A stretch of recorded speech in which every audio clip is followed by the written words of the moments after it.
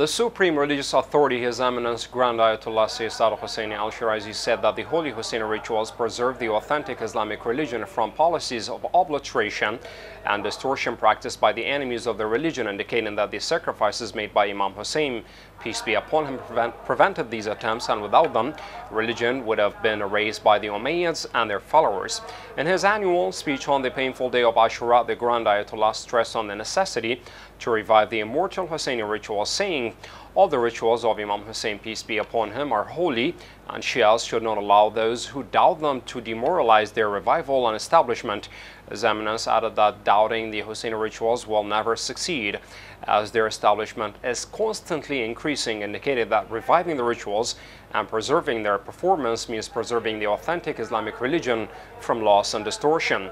The supreme religious authority cited the traditions of the Prophet that confirmed the greatness of Imam Hussein, peace be upon him, and his cause in preserving the Islamic religion, most notably his blessed tradition, "Hussein is from me and I am from Hussein." His Eminence also pointed out that the infallible Imams, peace be upon them, emphasized on the revival of the remembrance of Imam Hussein, peace be upon him, and his calamity, and their words are the proof for us not to abandon the revival of the sacred Husseini rituals.